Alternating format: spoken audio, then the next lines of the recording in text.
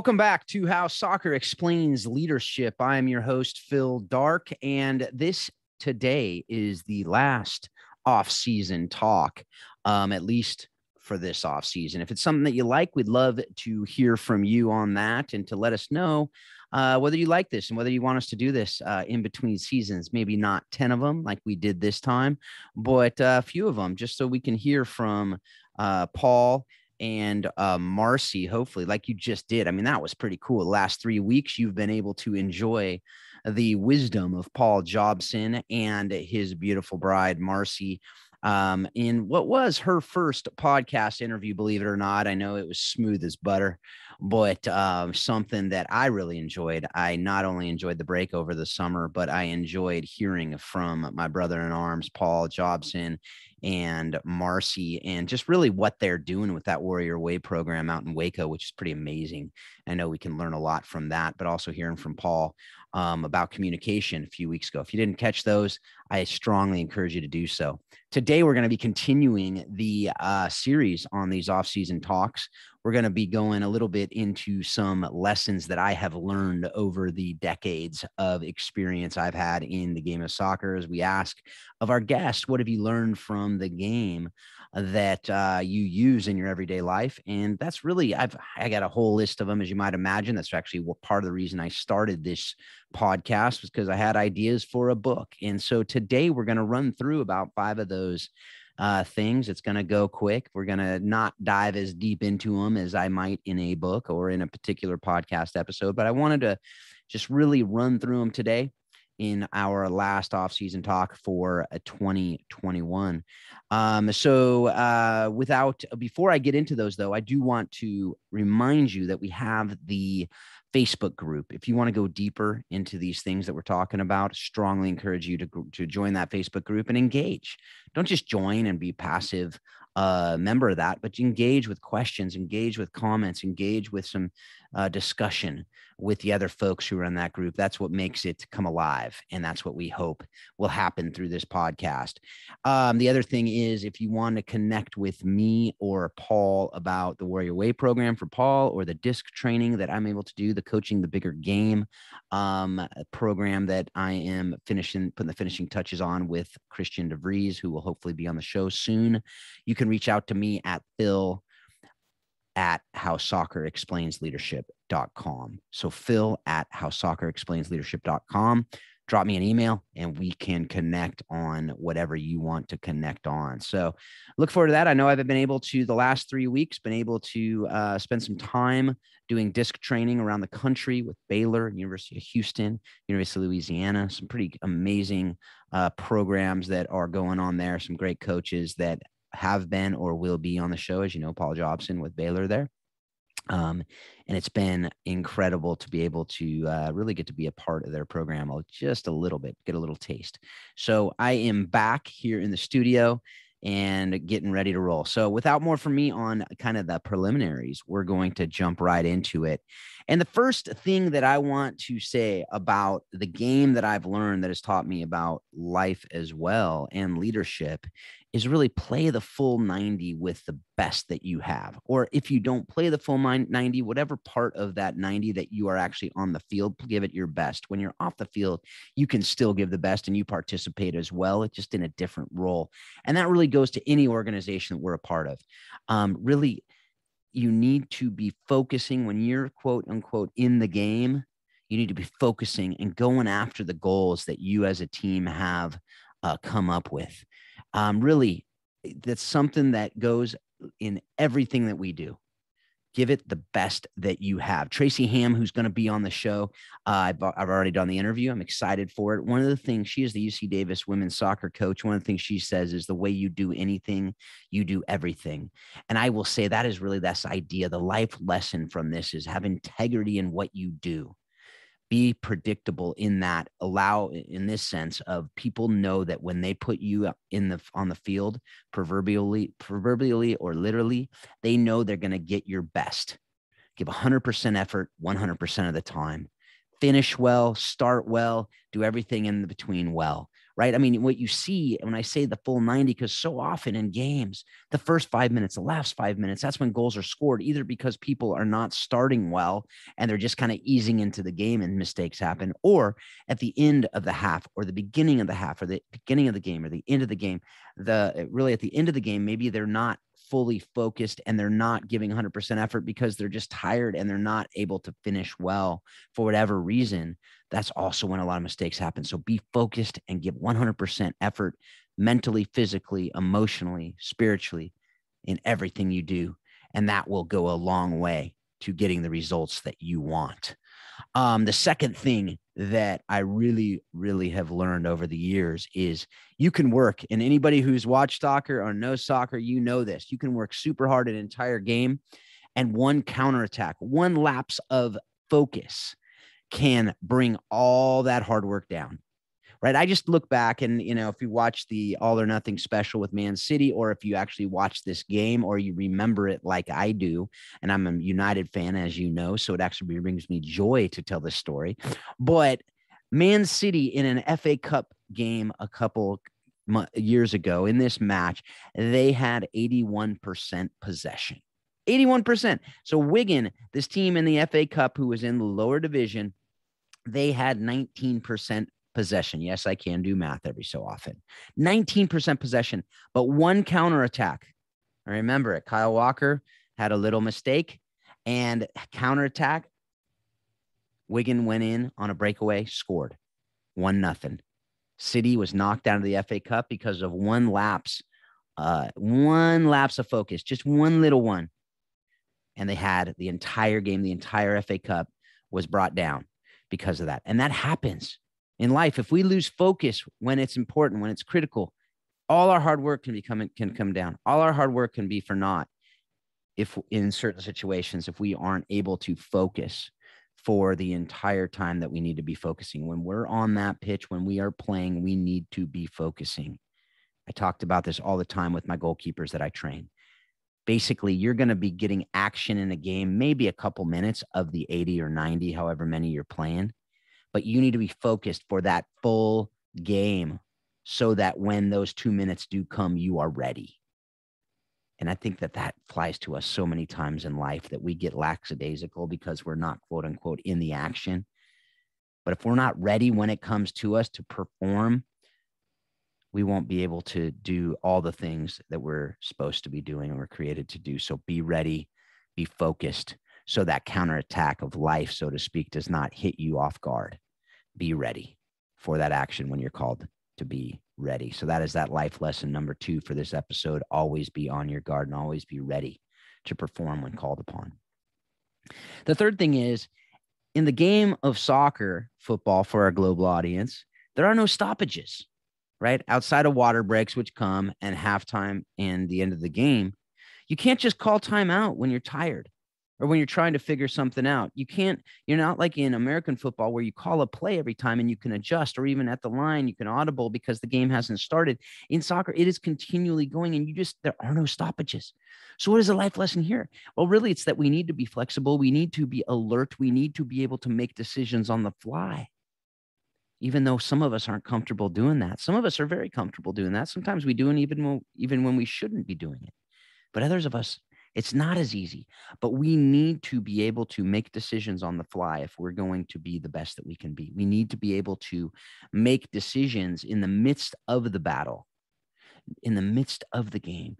If we're not able to make those decisions, those split-second decisions, we're not going to be able to flourish. We're not going to be able to be the best on and off the field. And really the way that we're able to make those split-second decisions is by allowing ourselves ahead of time in our practices to learn and have it become muscle memory for us to be doing all these different things that it takes to be a great soccer player. So we can anticipate these things that might come up in the game and we can prepare ourselves for those what would otherwise be surprises on the field. It doesn't come as a surprise because we've prepared our minds and we've prepared in the practices to anticipate these things that come up during the games. So that if you need to make that split-second decision and it's something you weren't expecting, it's not completely unexpected because you have actually practiced your mind in your practices and you've practiced your body so that your touch is on, and so that your ability to make those passes that you need to make are there. And in life, you can also do that by training in all these different things that you're doing, whether it's in school, whether it's in your jobs, for those moments when you're in that pressure cooker, so that you're able to perform. I think of my days as a lawyer. If I wouldn't have prepared all those times when I was actually in the courtroom, when I was actually in an arbitration, if I wasn't ready to be able to deal with that unexpected thing the judge may have asked, if I was doing a appeals work, the judge would ask me a question, I had to be ready. The only way I was ready is if I prepared by reading all those briefs. If I read all of the different things, all of the entire case file, then I was ready to respond to that judge. If I hadn't read it, I would have been caught out, like sometimes we are in games on those counterattacks. All right. So the next thing, so that one is the life lesson: be flexible, be alert, and be able to make decisions on the fly by creating muscle memory in practice and preparing yourself for those moments. The next thing is really movement off the ball. It seems sometimes like it's not doing anything, but it is. Moving off the ball takes defenders away from others who may be your teammates, who may be going elsewhere. So really this idea of divide and conquer, this idea, this life lesson from this is your work is important, even if nobody is watching you. Usually so much is happening off camera in the game.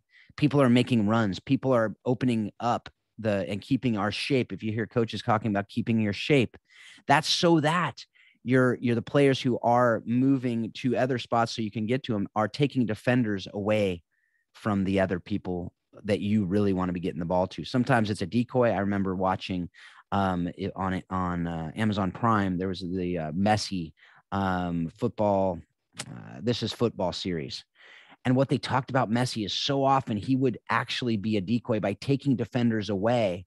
He didn't end up getting the ball. Sometimes he wasn't even in the screen on a TV watching the game, but he was actually taking defenders away by moving off the ball. And most people in the world don't even see that, but it was critical to actually scoring the goal. He didn't make the assist. He didn't make the actual goal, but he should have gotten an assist because he took away defenders who may have been there to stop the ball from getting to the guy who ultimately did score. So really this idea is your work is important, even if nobody is watching you, even if nobody ever sees it. Hopefully, you know the importance of what you were doing. Hopefully your coach, hopefully your boss, hopefully the different people in your life know that what you are doing behind the scenes. I mean, look at this. If we in organizations didn't have people doing accounting, if we didn't have people doing the background work to prepare marketing, if we didn't have people that were doing the thing behind the scenes to prepare the documents, prepare the different things for the people who are getting the credit to the outside world, things wouldn't happen. Things wouldn't run. And the people who quote unquote get the glory would never be able to, because it would never get there. And we see that all the time in soccer. Oftentimes defenders don't get that attention.